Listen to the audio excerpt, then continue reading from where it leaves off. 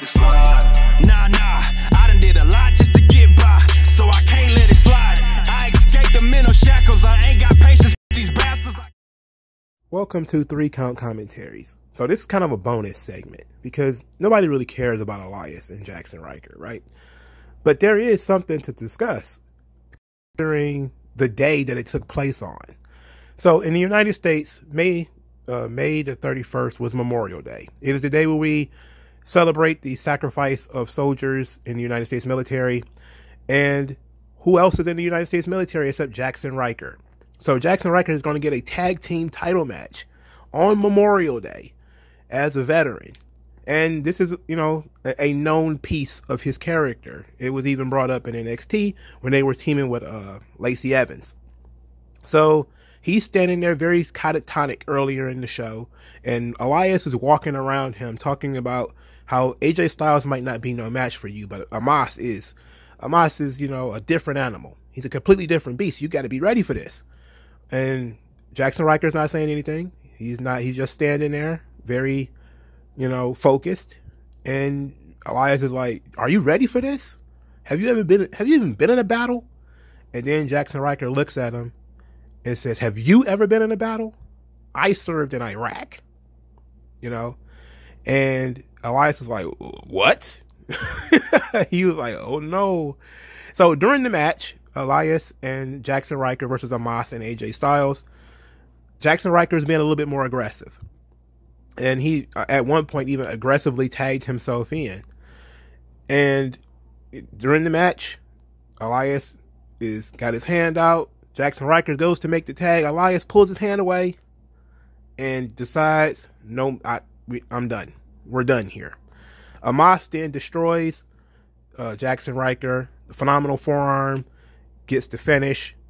And we're left with, why did Elias walk off from Jaxson Ryker? And why today of all days? And why now? So Elias cuts the promo later and basically says that Jaxson Ryker, when he first met him, he was lost and he wanted to walk with Elias. He wanted to follow the path of Elias, and he knew that Elias could help him and save him. But now Jaxson Ryker is a man that's losing his mind. He's becoming unhinged. And since they know that we're going to be going on the road soon, the thought of him being trapped in a car with Jaxson Ryker makes him sick. He refuses to do it. He doesn't want to be with Jaxson Ryker not one more moment. The man is crazy. And, okay, so there's a lot of ways to take this. Now, I look at things symbolically, at least I try to. Jaxson Ryker, being a soldier, being left behind on Memorial Day, is pretty thick as far as a babyface storyline. You can always lean into that. The one thing that was positive about Vince Russo is that he wasn't subtle. He did things with a heavy fucking hand. And this is something that you really do need to use a heavy hand on. And that is leaning into the fact that Jaxson Ryker, as a soldier, was left behind on Memorial Day. That's one of the cardinal sins of the military, is no man left behind, right? So if you can focus, like drill in on that, as far as Jaxson Ryker being left behind on Memorial Day, and he kind of, you know, that maybe that is what pushes him over the edge and makes him unhinged. I don't want them to do like some crazy. Now, the bad thing about Vince Russo is he probably would do like, "PTSD, bro. You got like PTSD from like your time in Iraq, bro. And you're just going to be like a crazy madman. You're going to be like ripping out his eyes and shit." It's like, no, we don't need that. We don't need any PTSD warriors. But we could use a different type of Jaxson Ryker that is, you know, I don't know what you want to call it, because it's a different world for soldiers today. You know, back in the 80s, you used to be able to do a soldier gimmick and it'd be a baby face. You know, now, not so much. People have a different view of soldiers.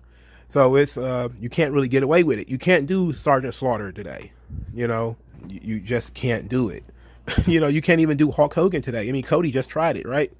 You just tried to do the Real American, and ended up, everybody was like, "Oh, he's such a xenophobic, jingoistic, otheristic, racist, sexist, mansplaining crotch chopper," or whatever the fuck. So you can't do that. But and also considering Jaxson Ryker is a guy that there's some political heat on him due to his voting habits, I guess you could say.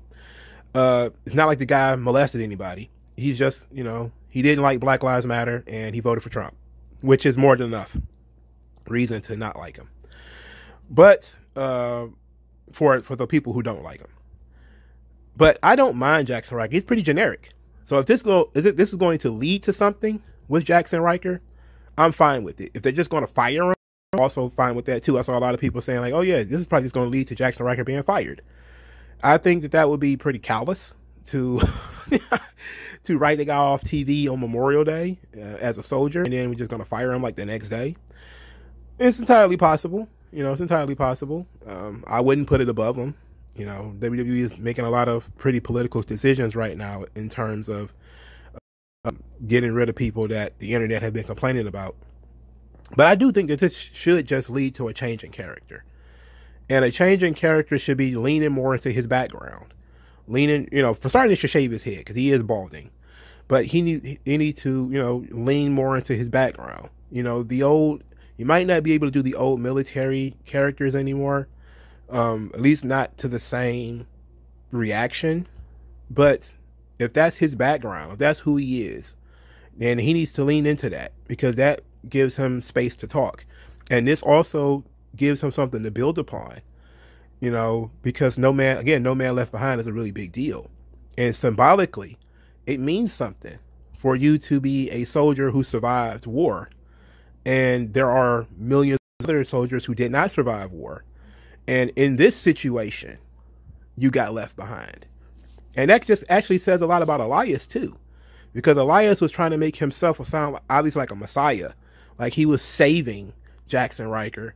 And then when things got really rough, he bailed. You know, he bailed out.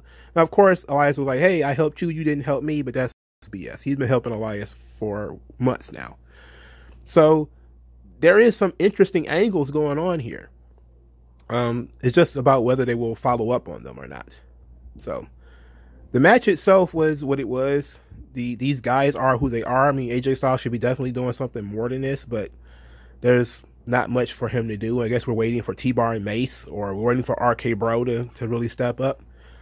So until then, I guess we're stuck with Elias and Jaxson Ryker. I just hope, you know, I don't care what you do, just make it interesting. You know, if it's Ryker and Elias, make it interesting. Do some changes to Jaxson Ryker. I say lean into his military background. Lean into the concept of no man left behind as far as soldiers are concerned. And what Elias did was a cardinal sin where he comes from. And, you know, in his background, what Elias did cannot be overlooked. And that's, to me, that's fine. That's good enough. That'll get you 2 weeks, right? And it'll get you some more time. But it'll probably last a month, because that's how Raw is. But thank you guys for listening. Like this video, share this video, subscribe to the channel. And I'll talk to you guys later, man. Peace.